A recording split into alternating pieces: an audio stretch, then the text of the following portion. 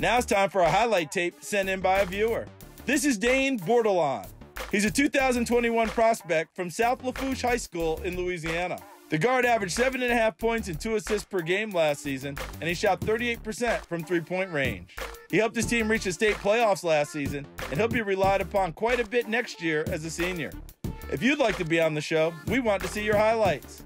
Go to sportsstarsoftomorrow.com, click on Contact, and fill out the form to tell us why you should be on the show.